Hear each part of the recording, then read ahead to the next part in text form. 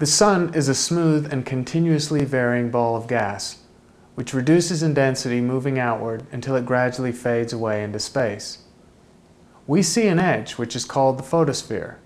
But why do we see an edge at all, if the Sun is smoothly changing in temperature, density, and pressure? The interior of the Sun is opaque. The opacity is high.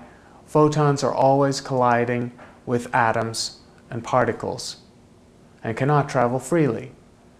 But moving outward in the Sun, at a point where the temperature reduces below 6,000 degrees Kelvin, there's a thin zone where the density has reduced to the point where photons no longer interact with particles.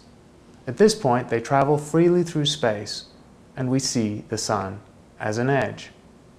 This is just like the situation in a cloud. The density, pressure, and temperature in a cloud are not much different from outside the cloud. But the pressure of water vapor is slightly higher so that water vapor can condense. When you go in and out of a cloud in an airplane, there is no hard or sharp edge. In fact, the density is just slightly higher, sufficient that light bounces around inside the cloud. The cloud is opaque. The edge of the cloud is the place where light travels freely. Thus, the photosphere is the edge of the Sun where the opacity is reduced to the point where light travels freely. Radiation that has taken hundreds of thousands of years to reach the surface from the core travels in only 8 minutes to the Earth.